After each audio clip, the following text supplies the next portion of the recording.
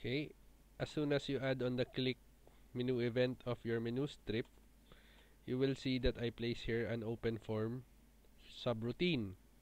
Before you can do that, you need to type this one first. You need to make a private subroutine first so that you can type this one. This private subroutine will tell VB to enable our objects inside the form. So, as soon as the user clicks on the add menu item, the text boxes will be enabled so that our user can type whatever he wants in the form. Next step is go back to your design view of the customer DB and double click on the form. After which, type this one, customer ta.fill myds dot customer db. This line of code means that the table adapter, the customer table adapter, which represents your customer table, will fill your dataset, and which part of the dataset will be the customer table. It will fill the part of the dataset which is your customer table. After that, go back to your customer design view and double click on button 1, which is our save button.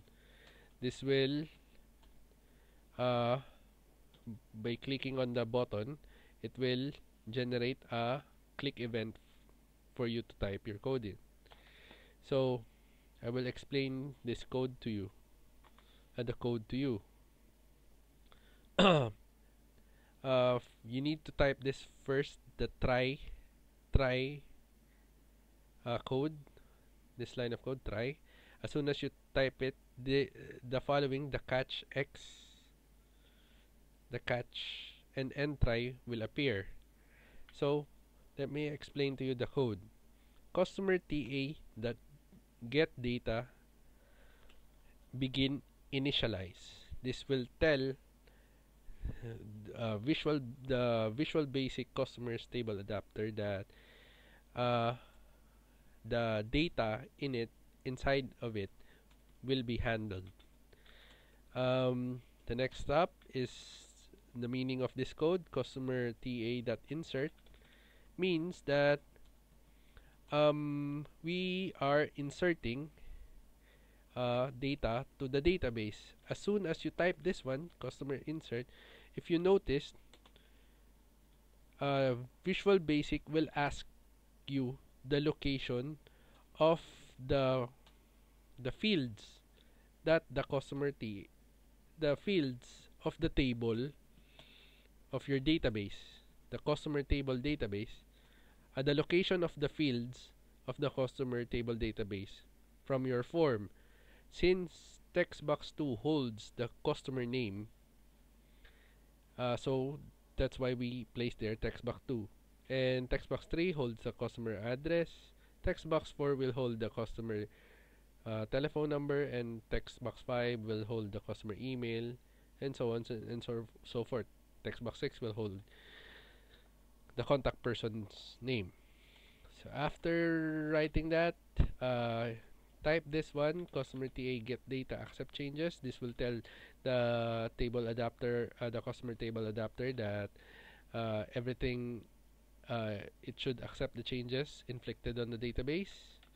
And after that, you need to write this one, customer TA fill myds customer DB, so that the changes, the data will be written to the database immediately. If anything wrong happens, the catch part of your try catch method will be initialized, will be triggered, and the meaning of this one, message box, this line of code, means that instead of breaking the program, the error will be shown in a message box. And customer TA get data reject changes will tell the customer TA to stop to reject all changes that has errors. So as soon as you're done, you can try to run your program. Run your program. Oh, I forgot something before running your program. Uh, just a minute. Let me cancel that again for you. You need to go back to your Form 1, Design View, and click on the file and double click on the customer database. As you can see here, I wrote me.hide.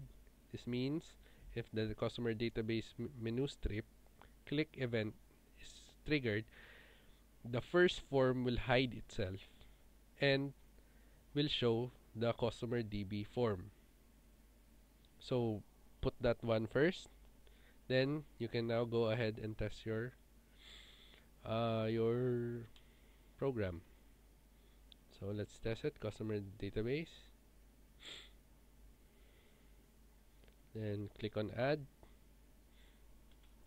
Insert a name, Nancy Drew. 1 Brooklyn Road. No, let's change name to Nancy Partner. 1 Brooklyn Road.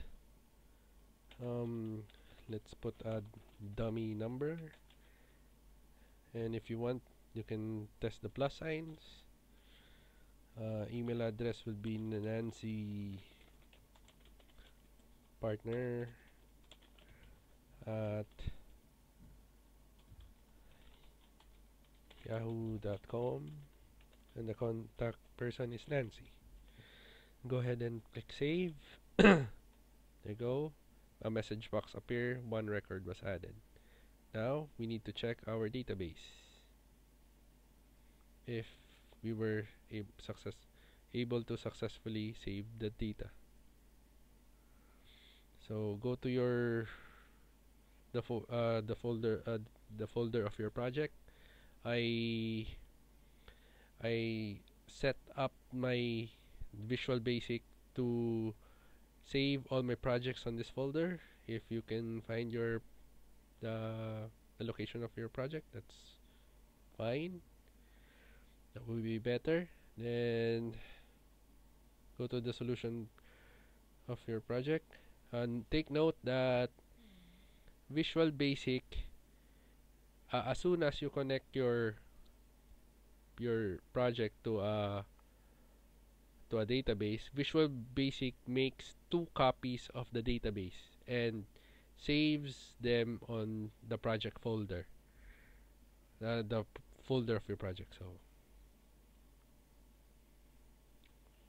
open your database on the copy of your database and open your customer DB. As you can see, we have successfully entered a project, data. So that's all for today. If you have any suggestions on how you would like me to proceed with this project, you can just type on the comments below. And if you have any suggestions, so feel free to comment any questions. I'll try to answer them as soon as possible. Anyways, that's all for today. Happy coding.